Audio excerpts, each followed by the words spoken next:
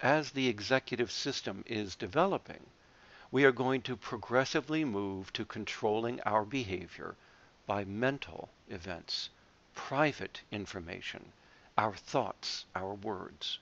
So, children as they develop go from control by external events around them to gradually being controlled by what they think, what they want, what they wish to do, their goals. That's a very important change in human behavior. The second transition is that 3-year-olds are largely being controlled by others around them. They don't have any self-control, as we all know, right? But over the next 30 years, using this mental information, they're going to develop self-control. I can guide my own actions. I don't need other people doing that for me. And I'm doing it through those 7 mental executive functions, that mental information. So we go from control by others to self-control. Now those 2 transitions lead to the third one. The 3-year-old is only concerned with the now, the momentary events around them. They have no concept of the future, of what comes next at the end of the day or tomorrow or next week. This ability to think about a future and to juxtapose the later with the now, they don't have that. So they are stuck in the moment, right? But as we develop our executive system, we are going to start looking ahead further and further in time to anticipate the future and get ready for it so we can succeed at dealing with it. We're going to direct behavior forward in time. The older we are, the further out we can do this. That leads to the last transition. Little children are controlled by immediate consequences. What can they earn right now? But as this sense of the future and this window on time begins to open, right, we begin to get motivated by delayed consequences, the later events, the larger rewards that are delayed in time. And they become more important to us than the little bitty rewards that we can earn right now for what we do. So these are important transitions to think about because ADHD is going to delay them by 30 to 40%. So that the person with ADHD is going to be more on the left side of this diagram than on the right side. They're not developing properly. Here's a way to think about it. Right here we have a typical person. As this person develops as a child, they can start to look ahead in time, maybe just a few minutes, maybe a few hours, as they get older. So that by 8 or 9 or 10, they can think about a half a day ahead in their life. And that's what they're thinking about and talking to you about. And that's when they tell you that they need supplies for school tomorrow, is the night before. But as they become adolescents, they can begin to think about things 2 to 3 days ahead. And as they become older adolescents and young adults, they can look out 2 to 3 weeks ahead and begin to plan and prepare for those events. And by the time we reach our early 30s, we are looking out 8 to 12 weeks on average.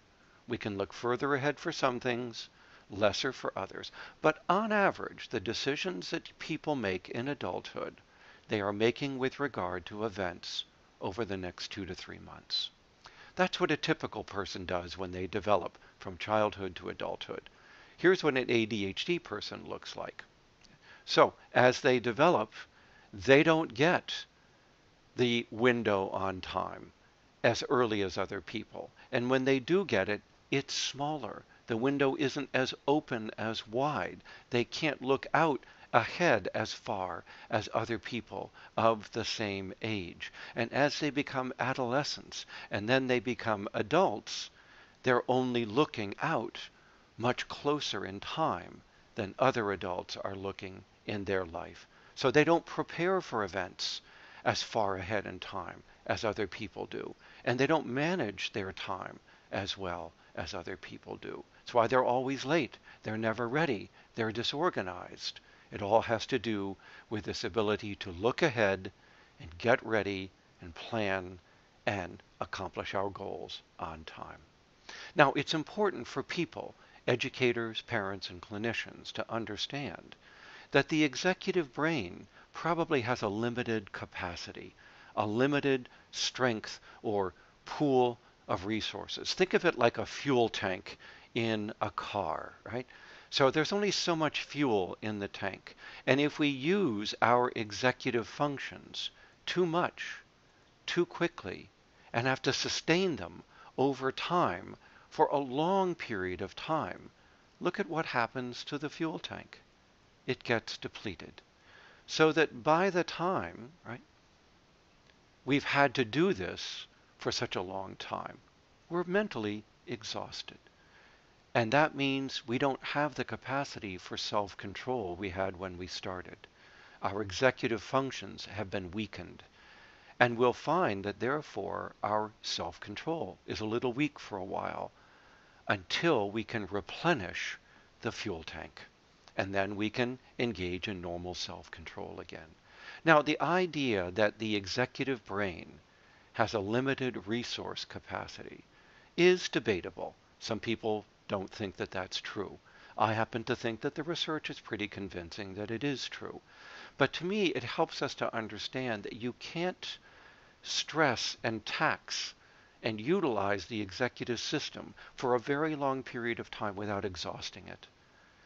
And then the person needs a little time away from these tasks that are so taxing in order to replenish their self-regulation. So it's kind of like when the child comes home at the end of the school day. Their executive system is a little exhausted.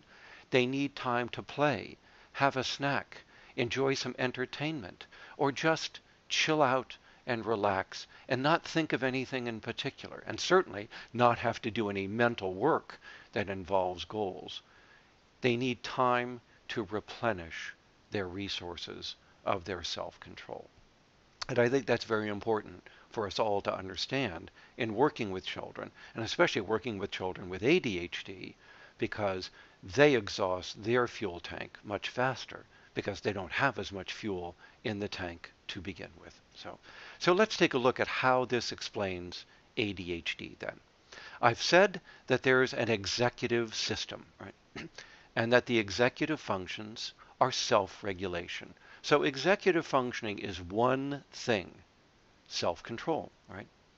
But we can split it into two major types of self-control: inhibition and executive attention, what many scientists call metacognition, right? So we have these two things, right? We have executive attention, metacognition, and we have self-restraint, inhibition. Now, we can take these two dimensions and break them down further into little subdimensions, components. So inhibition, as I've explained, is of several types: motor inhibition, verbal inhibition, inhibition of thought and motivation, and inhibition of emotion. Over here, as I explained, we can take executive attention, as I did at the beginning of this lecture, and we can break it down into nonverbal working memory, visual imagery, verbal working memory, talking to yourself, planning and problem solving, and emotion regulation. Now, how does ADHD fit into all of this? It should be obvious by now. The hyperactive impulsive dimension of the symptoms is a subset of the inhibitory problem that we've already described. And the inattention symptoms, as we think of them in our diagnostic manual, are really executive attention symptoms or metacognitive symptoms. And that's how ADHD fits in. And that's why I think ADHD is really an executive function disorder, but we've simply misnamed it. The two dimensions that we think of as making up the ADHD symptoms are really two dimensions of executive functioning. And we need all of them in order to self-regulate. We also know this because the stimulant medications and other interventions improve both of these dimensions of behavior. So let's take a look at what this means for you as a parent, a teacher, a clinician, professional. What are the implications of this theory, right? This theory says that we can think of the brain as having two parts. There's the back part of the brain, which is not the executive brain. It's where we learn things. It's where we store knowledge and information. There is the front part of the brain, which you now know is the executive brain. That is where we do things. That is where we hold our knowledge in mind in order to use it. We put our knowledge into play. Information comes forward into the brain to guide behavior. So we have the knowledge brain and the performance brain. And ADHD splits them in half so that they don't talk to each other very well, so that the knowledge we have can't go forward to control what we do as effectively as it should. The knowing brain and the doing brain are partially disconnected. That means that people with ADHD pretty much know what other people know of their age and know what to do, but they can't do it. They can't use what they know, where they should have done so, when they should have done so, to guide their behavior, to change themselves. So it means that ADHD is not a problem with knowledge. It's a problem with performance. It's not a problem of knowing what to do for the most part. It's a problem of using what you know, of doing it out there in time, at that place in time where you should have used that information, and you didn't. We call that, by the way, the point of performance. So ADHD disrupts all 7 executive functions I've described to you in this lecture. All of them. So that the person with ADHD is going to be delayed in developing them. And that means that all 5 of those daily life executive functions, like time management, self-motivation, and so on, are going to be very delayed. They're going to have a self-regulation problem. It means that because the executive function is the look-ahead brain, the brain that anticipates the future, the person with ADHD is blind to the future. They have what we call a time blindness. They can't look ahead. They can't govern themselves relative to time very well. And as a result, they're stuck in the now. They live in the moment, and they don't get ready for the things that lie ahead because they can't anticipate the things that lie ahead. They have what we call a temporal myopia, a time blindness. And this is going to affect their ability to put together long chains of actions to accomplish goals. You call it a short attention span. I think of it as an inability to persist over time to keep your actions toward the goal. And they can't do that. So they skip from one thing to another, and they have these little short chains of actions, but they can't string it all together to sustain it over time to accomplish a goal. Thinking about the future is thinking about our intentions. Because people with ADHD don't attend to the future, they really have an intention deficit disorder, not an attention disorder. They can attend to the now just fine. That's the problem. That's all they're thinking about and looking at is the now. But as we develop, we look ahead. We attend to that future. We develop intentions, plans, goals, and actions to accomplish the goals. And they can't do that. So I think of ADHD as IDD, intention deficit disorder. So as I've said, one of the most important insights to come out of this model is not only are they time blind, right? It's that they know but can't do. They can't perform. ADHD is not a problem with knowledge. It's a problem of doing what you know. A problem with using what you know when and where, out there in the real world, where it matters. And it's not a matter of how do I do it, what do I do. So all of this means that we have to stop spending so much time teaching knowledge and skills to kids with ADHD because that's not really what they need. That's not their failure.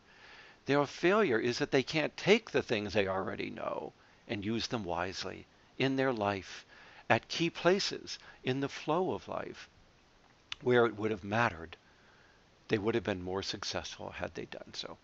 And we call those places in the flow of our lives the point of performance. And so what have we learned? All treatment has to be at that point of performance.